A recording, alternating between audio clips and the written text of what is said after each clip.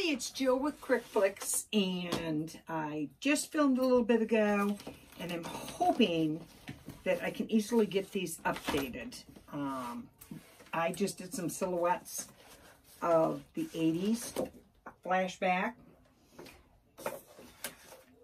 I think I used my own wardrobe from that era as my inspiration, which I mentioned in the other video, and now I gotta find the rest of my pieces. These are going to be silhouettes of sports, and I have two piles of pieces that go with them, and they are gone, unless they're in here. Maybe I have them all. Well, I'll soon find out. Okay, these are 18 inches tall, and they're gonna be standing on 6-inch box bases. I have them here, and I have one ready anyway, but I gotta put the one on all of them. So I can put this one together for the first piece. Now, these were all different sports, and the sports I chose were soccer, baseball, football, basketball. And the images were just off of, there's all sorts of free clip art and things on just type in sports silhouettes and you can find them. The basketball player here, I've got them all ready to go. I wasn't going to add any glitter, but now when I'm looking at it, I think I want to straighten the eyes a little bit, the lines. I've got him standing on the box like so.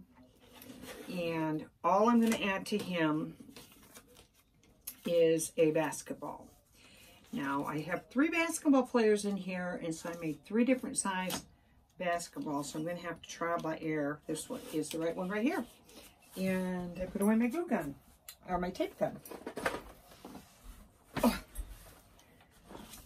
Alrighty. The overall height on these then turns out to be 24 inches. So, and let me get that on there. That's all I'm going to do. And then I'm going to glitter around them. Let me put on the other side, so I do not get these all messed up. I just went on to Google and typed in every sport that I was doing. I typed in the ball for it, then just picked out what I liked. And these, for the most part, I didn't have to flip, so I didn't have to deal with that. I'm going to use some silver glitter to outline. I could use black, but I think I've mentioned before, I'm not a real big fan of black glitter. And anymore, I've not been a real good fan of the silver either. I've been having a lot of troubles with it. Brand new bottles. Yeah, that one's working. Decided I wanted to outline this because I see a little uneven in the outline on the arms, a little jagged. Sometimes they're like that. So your miracle worker is your glitter. And I will do this on both sides. And typically, I don't ever use black glitter. I have one there. Sometimes, I'm trying to think when I would use it. I don't like it. I do not like the black glitter. Gunsmoke is my favorite to use, where I normally it would be something that would use black, but I don't like, black doesn't show up glittery. I just don't like it. And Gunsmoke has been on back order forever. So then I switched to steel, and I like steel. It's a blue-gray, and I use that a lot.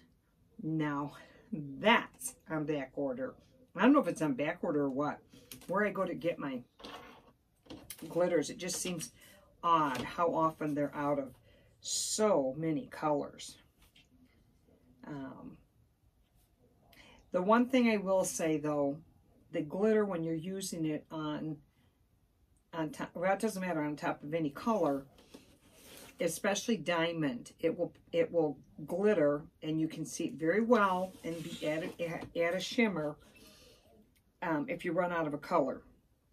It doesn't matter. Just use a diamond color, and it will show up glittery and pretty. Okay, I said there's something I didn't want to forget to tell everybody, because I thought everybody would get a... Why does that look? Oh, that's the bottom of his foot. I'm looking like, why does this look like he's got a club foot? And I know why, because the way that he's getting ready to shoot, that's actually the back of his foot.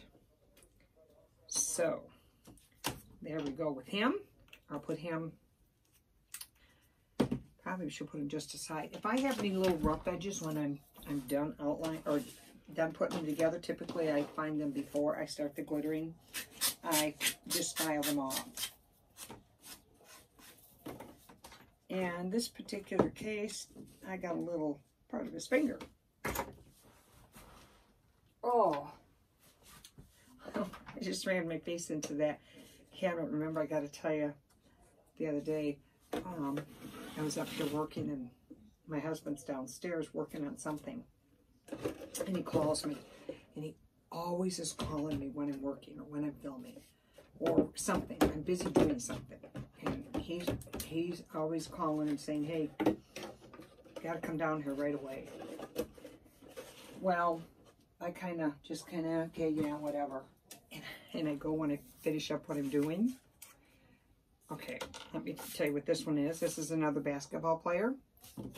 And let me see these size. Whoop, I want my mint. My dry mouth mint. Sorry about that, guys. I shouldn't have them in my mouth when I'm filming, but I've been having a lot of trouble with my burning mouth. That one's too small. This one I think might be just a little bigger. I cut these in 3 different sizes because the images that I need them for were 3 different sizes. And this one I think is going to work. So my husband called me because he said, I need you right now. And I go downstairs, and he's in the kitchen, and blood everywhere. I'm going, when I saw him, I didn't know what to say. I'm like, what's going on? He goes, I think you need to take me to the hospital. And I said, what happened? You know, and he said that he was carrying a plant up to the deck to put it on the deck. But he had the plant, and he slipped. It was a big pot, huge pot. And he slipped on one of the steps going up to the deck and fell face first into the planter. But the planter hit him right here and just smashed his face right under his nose. Well, he could feel the bone when he would move his nose, and he felt like he broke the bone up above his teeth. Well, we called the doctor, and the doctor said you needed to go up to the emergency room. But then I look out on the deck where he'd fallen, and it looked like somebody was murdered out there. He was bleeding so bad. I had the 2 babies here, and I'm like, how am I going to get him up to the hospital? So I called my daughter and telling her I got to take him up to the emergency room. Can she come get? I had to figure out something with the 2 babies I had. But then right after I got a phone with my daughter, my son-in-law, she called me back and said my son-in-law had left. He was on his way here, and he was going to take him. Because I was going to have to get a hold of 2 of my kids to come get the babies. And he said, no, I'll just take them up there. Plus, my son-in-law and him are best friends, and I think he just freaked out when it happened. They're always afraid of him falling. When I'm the one that falls all the time. I guess they think I can handle it better. I don't know, but he took him up, and they did x-ray, and he broke his nose, but it doesn't look like he harmed anything of the bone or the teeth, because he could have knocked his teeth out. Had he been off just a hair, he would have knocked his teeth out. But I guess he leaves that for me. I don't remember, I remember videotaping and telling everybody what happened to me. walking out the garage and face planting the garage door because I thought it was already open because I pushed it to go open, but I was on the phone, not paying any attention, and I face planted the door that had not opened yet and knocked my front tooth out. And that would be something that I would do. It's just so not like him to do something like that. I just, again, thank God it wasn't anything more serious. Just a broken nose, but it broke on the tip, so he didn't get it all where it had to be realigned or anything. So he's pretty lucky there. But I thought you would enjoy that story, or not. But anyway, you know, since the pandemic and not going out much, there's just not a lot to tell happening. I did go out yesterday and went into Target for my second time because I went for the first time, and then I went the second time and returned what I bought the first time. But I noticed that everybody's still wearing face masks. They stopped all of that, but everybody had face masks on. But me, I couldn't wait for the day I didn't have to wear a mask. I hated it. I didn't go anywhere because I hated wearing a mask so bad. But everybody's still wearing them. I don't know what the deal is with that. Okay, now for the batter here for the baseball. I made a bat, and I made it with the ball. And I'm going to just go over this bat. And, okay.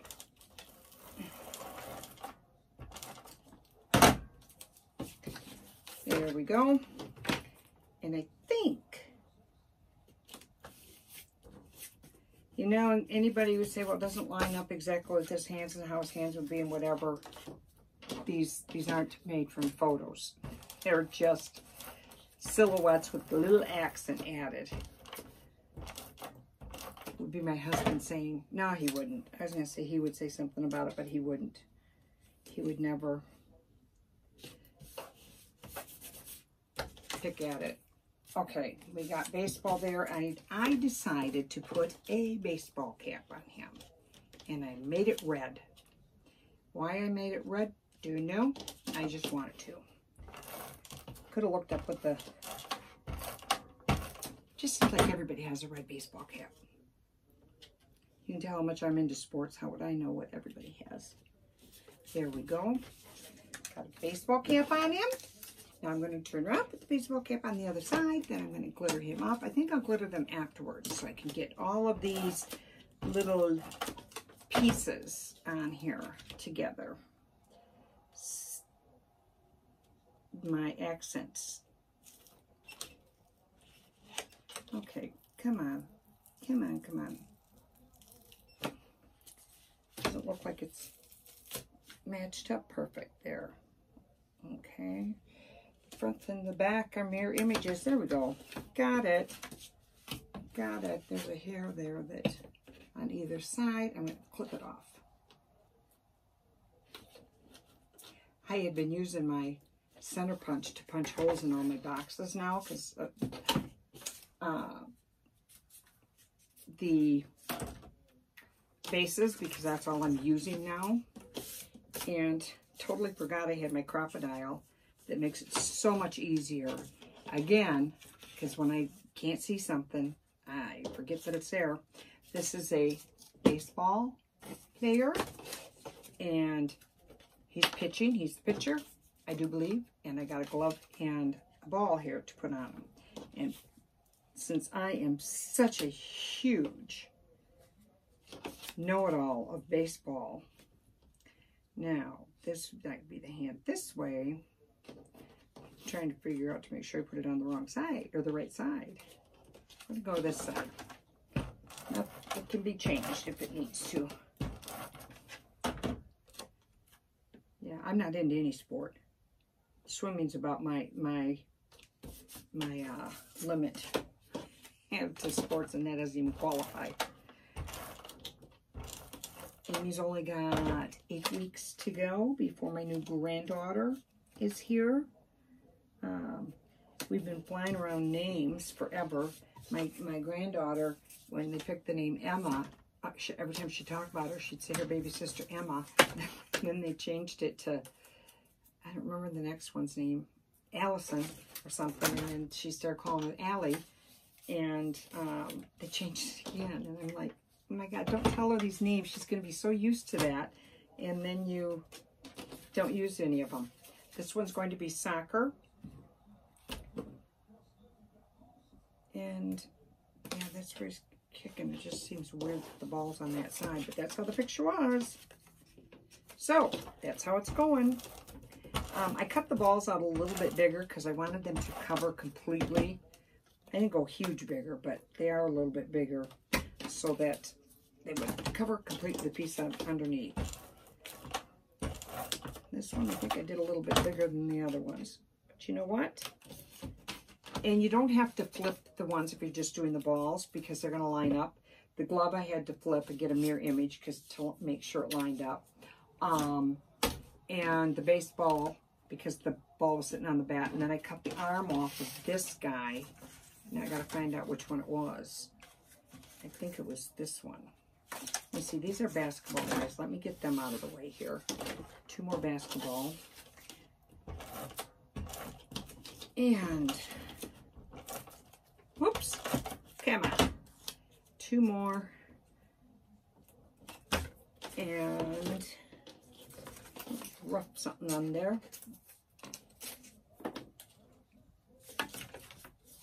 There we go. And I don't know why I'm doing it on this side now. Okay. There we go. Another basketball player, and then we've got a football. What I did on this one is I had to, that one's that one. This is this one. I cut, in order to get him 18 inches, the ball was off the mat. So I just cut it off using my cutting tool and then cut the whole football. I think I called it a basketball. I just cut the whole football out of tape. So that I didn't have to try and mess around with this and try and piece it just because of that one, the football area. I just decided to cut the football out separately and cut the football off with his hand. There we go. And there we go. There we got our football. And again, these are all going to be on 6-inch boxes. This one, I wanted his hand over the football. I didn't want to put the football right on it. So what I did is I cut out his complete arm. I'm going to cut part of this football off because I didn't have this to line it up when I put this together. I still didn't cut it off enough.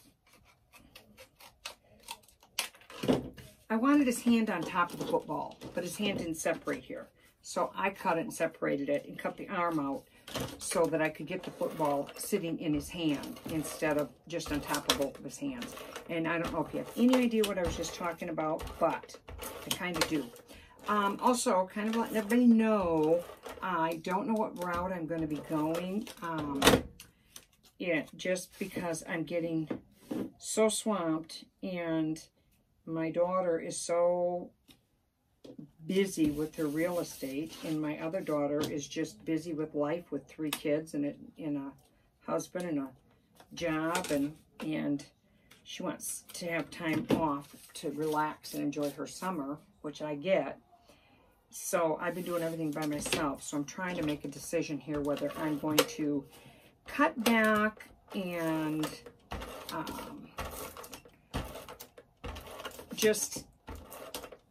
or really enforce my lead times, because I'm doing a lot of last minute.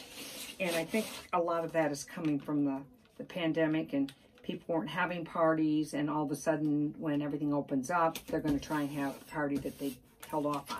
See, now his hand's holding the ball instead of the ball on top of his hand.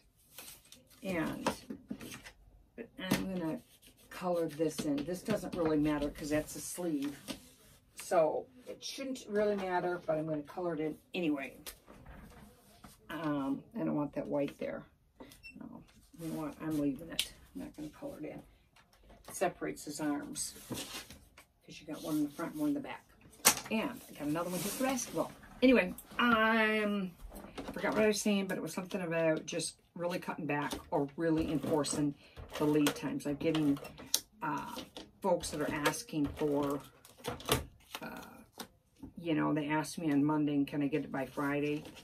And I'll do it because I feel bad that whatever. I don't like to tell people no, but going forward, I'm going to have to enforce that. So anybody that happens across my YouTube and say, oh, that was exactly what I was looking for, depending on how much time you're giving me, you know, you go to my shop and send me a message. Happen a lot. I have to enforce my times. Just everybody to know that. This is it for these. I'm not going to, I'll put them on the boxes and send the pictures and put the pictures up with it. But I'm not going to do the boxes right now. You just saw the pieces. I'll get the pictures up. And you know what? I had nothing to tell. I can't believe it. I usually have so many things that I want to catch up on. And I can't remember what they are. So anyway, thanks for watching, everybody. And have an awesome week. And be safe. Bye-bye.